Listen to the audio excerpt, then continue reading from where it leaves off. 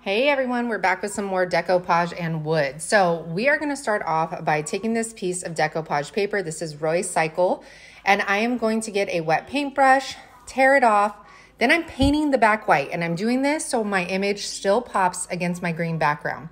Taking a 6x6 piece of wood and these trimmings that I get at the hardware store, and I'm going to go ahead and glue those to the top and the bottom. Now I'm going to grab Aviary by DIY Paints. I sell DIY products on my website, unicorndustdesigns.com.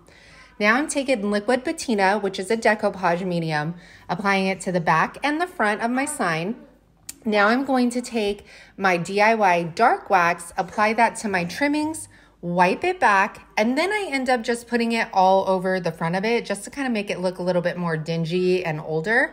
I love the way that this came out. I love the aviary green color against the DIY dark wax, and those birds are